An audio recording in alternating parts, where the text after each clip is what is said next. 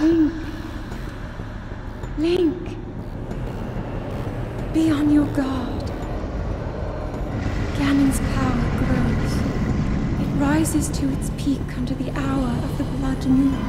Knowing Amazon, that was probably a legitimate Cheetos brand integration. Yeah, welcome to episode 7, everyone. I've watched the whole thing, and now I'm actually sick. Like, it made me physically ill. It was this show what done it. Like and subscribe, and I'll give you a tissue. And if you leave a comment as well, I'll send you a used one.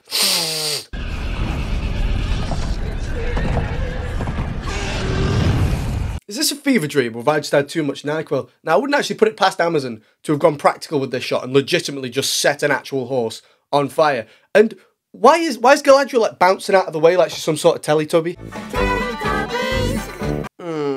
I can already tell there's going to be a load of dramatic pausing in this episode, isn't there? Mother! Over here! You're not his mother. It looks like this episode is going to be even worse than the last. And like I mentioned in the last episode, as soon as you notice that just how much of the episode is taken up with people just staring into the distance for no good reason and pausing between each and every single word in a sentence, as soon as you notice it, it's unreal how much they do it. I've never seen anything like it. And just watch how weird this character interaction is. Like, I'm not sure if it's the actors or the material or both. Are you hurt? Why does she touch his face? Like she's gonna like make out with him or something. It's so weird. Like, and if she's that bothered about whether he's injured or not, why didn't she say something sooner? Why didn't she shout out? Like, look how long it takes her to ask him if he's okay. Are you hurt? It's just so socially weird in such a way that it gives me that heebie-jeebs. It gives me the shivers, man. Blah. I don't know, man. You know, like I say, I'm trying to decide whether it's the actors, the script, or the direction, and I'm starting to think it's a mixture of all three. We haven't even finished the cheese dust scene yet. And if you think I'm being unreasonable, it then immediately cuts to a shot of a guy crawling across the ground, like, literally on fire. Galadriel couldn't give a Claude Van Damme about this guy. Oh, but as long as the Mancunian kid with the bowl cut's alright, who cares?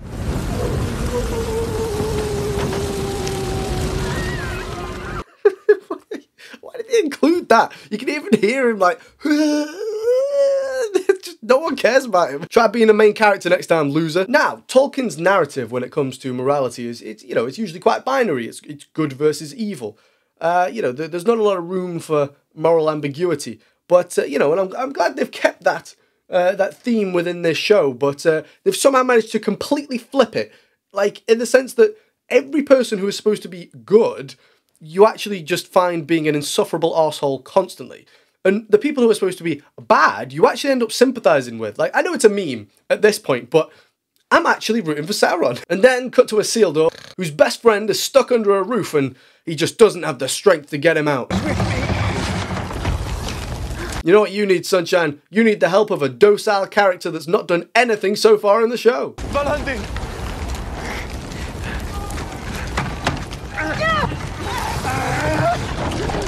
She can't even carry the plot. God knows how she managed to lift that roof. Oh my god, a character whose name I've forgotten who I don't care about just died. Oh my god. Oh, it's like Ned Stark all over again. Soldier! He's gone! Oh, get over it. Oh, what was that, your best friend or something? Oh no, my best friend now, boo-hoo. Oh, stop being such a wuss. Have you ever tried being a strong, independent woman before? Quickly, clear path! Okay, scratch that, because she might have the strength to lift a roof, but when she needs just like a wooden panel moving, she has to get 2 soldiers to do that for her. Here! This way! Take hold of my hand. You're all right. Why are they just sitting in a burning building? I mean, if you stay there, you're 100% going to die. So you might as well just try and break out of somewhere, but we know the only reason these extras are here are to make the other main characters look bold and brave. Look, Amazon just need to swallow their pride for season 2. Get rid of Lindsay Webber. Fire the director, fire the showrunners, fire anyone who touched the script, get on your knees and beg Tom Shippey and John Howe to come back, get Alan Lee on board, if you can do, actually reply to Peter Jackson. Like, just take a look at the Sonic movie, for example. look what they did. They released the trailer, they messed something up completely, they were relentlessly mocked for God knows how long, and rather than turn around and then attack the fans and blame them for all the negative attention, they took a step back, they said, do you know what? You're right, we're going to go away and fix it. They did, and everyone lived happily ever after. There is still time to save the show. Just don't double down, please. Or not. Never mind. So then, in a suspenseful shot, they show a burning building collapsing in on the brave Isildur.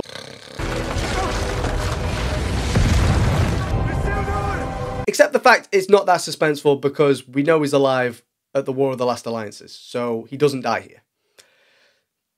Pull this with your original characters, sure, because we didn't even know they existed in the first place. But Isildur? Really? Even the most casual fans will know this stuff. One autumn day so fine. The Harfoots are back, and they're still singing. Brilliant. Actually, I want to bring something up, because when my review for episode 5, remember the walking song? Call to me, lands far away, for I must now wander this wandering day. The reason I want to bring that up is because in the comments there was actually a couple of people trying to defend that song. Now, music and song is an integral part of Tolkien's work. But, stay calm, Johnny, at no point did Tolkien ever write Disney pop-style melodies. Melody, the structure of notes. Never. And I even had one person try to tell me Tolkien wrote that song. Remain calm. No, he didn't. Tolkien did not write that song. And nor does it appear in any of his works, books, letters, nothing. Don't say these things. Because I'm losing my brain cells. Genuinely, I couldn't believe that there were people actually saying, oh, it's okay because Tolkien likes song. Different thing. Completely different thing. Just because there's music in Tolkien's work does not mean you can just slap any song you want in and that's fine because Tolkien referred to music. No. No. Just smell that. Wood smoke. The others must have started baking. Nope. Get wrecked, you dirty little psychopaths. So, the orchard where a bunch of fruit grows that the Harfoots were hoping to harvest some fruit from has been hit with like loads of debris and fire from Mount Doom. But luckily, not Gandalf decides, he's going to try and help the situation. And, he begins to use his magic to unburn a tree.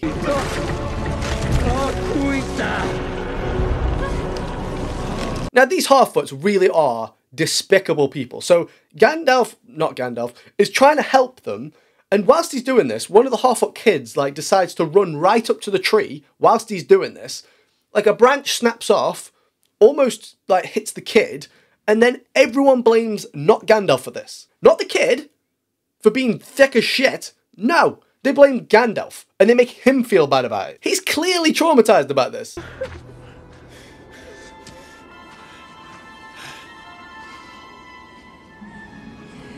These people are just vile. They're horrible. I have never seen a show miscommunicate their protagonists or good guys so badly. I despise them. I absolutely despise them. Anyway, we're back with Elrond, and it would appear that his diplomacy is as good as ever. Why should we trust any elf? You should not, but you can trust me. Yeah, I guess that makes sense. For I am no common elf. Don't do it. He's about to Galadriel us. But Elrond half-elven. Oh, here we go. And I see in elves that which they cannot see in themselves. Oh, yeah, you can't trust elves for shit, but it's okay because I'm only half-elf. Biology. That is why I stand before you now. Alright, mate, I know they're shorter, but you don't have to rub it in like that. So, Elrond is trying to convince the older Durin to let the elves keep all of the mithril that the dwarves would end up mining. Now, if that sounds selfish, it's because it is. Yeah, that top secret ore that you guys have started mining? How about, you do all the hard work and then we'll keep all of the mithril so we can live longer than you.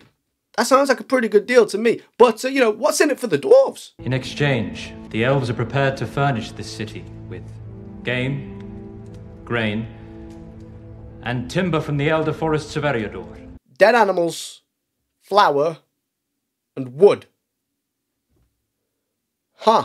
Yeah, I can't see him turning down that offer. I will not risk dwarven lives to help the elves cheat death. Well, isn't that surprising? Well, lucky for Elrond, younger Durin has got his back and he won't take no for an answer. What if he's right? Oh, well, never mind then. I shouldn't have said he had lice in his beard. I detest it when you heap slag on my mother. Well, in your mother's case, she actually does have lice in it. I'm joking. I'm joking. That was a Dwarven Your Mum joke. That's cool. That's really cool. Why'd they do this? To make this their home, their Shadowland. Their Shadowland? This costs 50 million an episode. You know, I've seen a lot of people in the comments memeing about how this show is like, you know, it's a big cover for just a load of money laundering that Amazon's doing. But you know what? I'm actually starting to come round to that idea. I think it might actually have some legitimacy to it, because where is this money being spent? Legitimately, where's the money, Jeff? I don't see it. What are you so bothered about? It isn't your fault. Yes it is. Yes, it is. Ah, well, at least she admits it. Well, now we're back with Elendil, and he wants to know what's happened to Isildur. Captain, where is he? See, now they've got the awkward job of telling him that they left his son for dead. Because, okay, so the burning building collapsed on him, but like we've explained, we know he's alive at the War of the Last Alliances, so we know this doesn't kill him. So, you know, they didn't go looking for him, they didn't pull him out and find like his charred, dead body. No. Like I say, we know he's alive. So they will have had to have just left him. They didn't try to say, they went in to save the extras when they were inside the burning building, but, you know, now it's Isildur, they clearly just left him. They didn't even bother to try and help him. They're just like, nah, he's dead. They're dead, aren't they? What cannot be known hollows the mind. Fill it not with guesswork. By the way, I might have missed something here, but other than because of the plot, can anyone give me like a legitimate reason as to why these two have been separated from everyone else who have all managed to stay together? And now? How many have you killed? Many. Good. I would not use such words. No, you'd probably be much more graphic about it, Miss Scourge of the Orcs. Glad to see you taking the moral high ground now for God knows what reason. Do you think we just forgot your genocidal rant in the last episode? Why not? It darkens the heart to call dark deeds good. Boy, what the hell? No way! She's doing it again. She's doing that thing where she lectures another character whilst literally talking about herself. You have 0 brain cells remaining. And we're back with the Harfoots once again. And, you know, even though their motto is no one walks alone, they've once again decided to leave someone to walk by themselves. And this time, it's not Gandalf. But it's all good because they got him an apple. I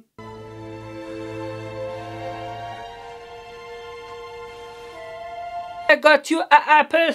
Will you piss off now, please? And by the way, what is with this show and apples? Have you ever lost someone close to them?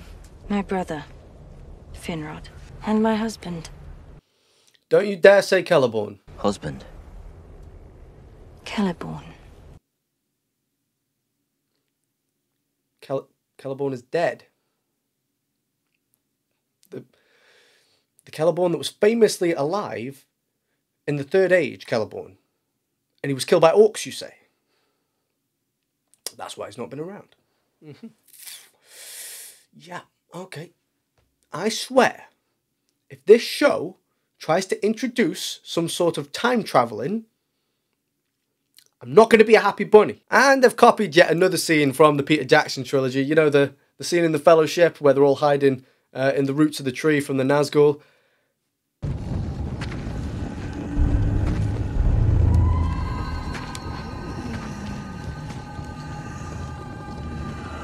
And we're back with Brokeback Mineshaft. I was winded.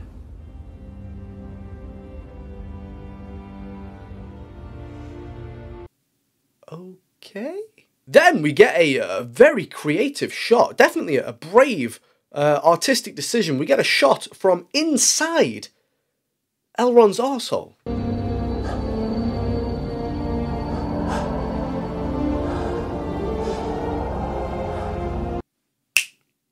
Nice. And we're back with the Harfoots, who are having a bit of a scuffle with Slim Shady, and Slim Shady, as always, is spitting fire. Literally. Harm a hair in her foot, and I'll brain the lot of you.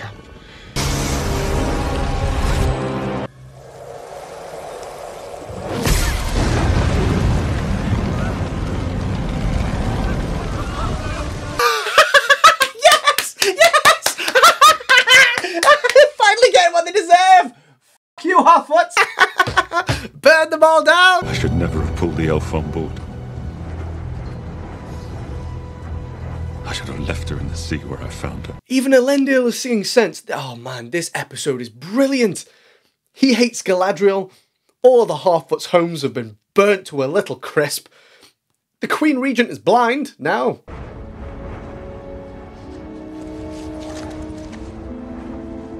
Oh my god, imagine she leans in now and says, "You have not seen what I have seen."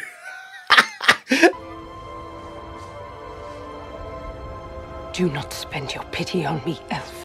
Okay, calm down, mate. You can chill with the whole, enlightened monk persona. Like the whole, touching the whole face. You've been blind for half an episode. You feel you can read people's faces now by touching them? I don't think so. We're Harfoots. Oh dear, I think I know what's coming. Look, we don't slay dragons, but there's one thing we can do, I warn. Better than any creature in all Middle-earth. We stay true to each other. Well, that's a lie. You consistently leave people behind. With our hearts even bigger than our feet. There it is. There it is. It wasn't a fever dream. It's actually in the show. Oh, breaking the fourth wall like that. Oh, this is special television. And we just keep walking. I hate these people.